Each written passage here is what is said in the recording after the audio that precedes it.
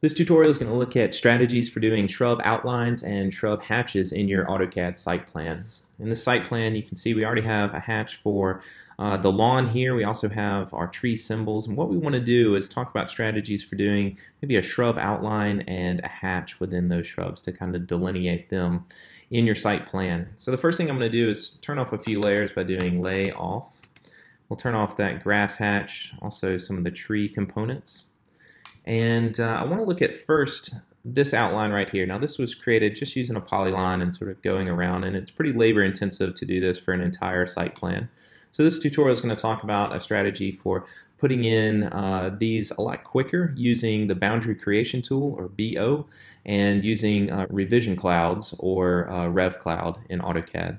You'll start by turning off all the things that overlap your shrub areas and then do BO for boundary creation. It works a lot like hatch. We'll say pick points, we'll hit click right here and hit spacebar.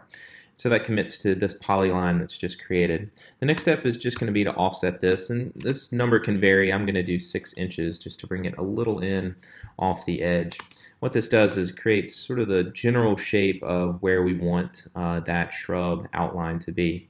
Now we're going to use the Rev Cloud, so we'll do REVC, that's our shortcut to get to revision cloud here. I'll hit spacebar. Now if you haven't used this command before, you'll have to change a few of the settings in here. We'll start with the arc length down here. Now arc is, the A is capitalized, so we know that's the shortcut to get to the arc length, and so we'll hit A space.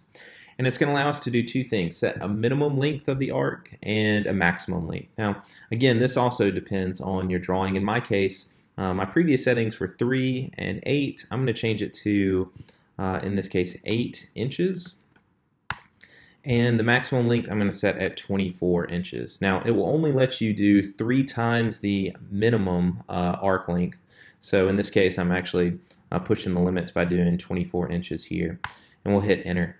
Now we're back to our Rev Cloud command. I'm actually going to select object. Instead of just clicking and creating that Rev Cloud, I'm going to use an object that's already in the scene, and that object is this polyline here. So I'll just hit O space and then click on that polyline. Now you can see it's already created a revision cloud that kind of looks like a shrub all the way around, and we could be perfectly fine with this. We'll say no to reverse direction, but let's look at if we did reverse that direction, what that would look like. So we'll do the same thing over here. We'll offset it 6 inches in, erase the source, do Rev Cloud and object, and saved our last settings in there, so we can just jump right to object, and in this case we are going to reverse the direction. You can see that it comes to a point on these, and that might be a strategy for showing different types of shrubs or different areas of masses in one particular area.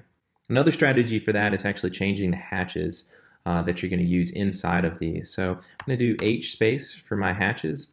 Now it allows me to pick an internal point. That's sort of the default, and you probably use this often where you just kind of start clicking in here. Which you'll see there's some instances maybe where it overlaps, and if I were to click an internal point, it wouldn't get this corner. And if that's something that you want to get, then what you would use is this option. We'd say select objects, which again, S is capitalized, so that's going to be our shortcut for that. We'll hit S space. And what we'll do is just click on this revision cloud, and it fills the entire thing in, even this little corner, with that hatch.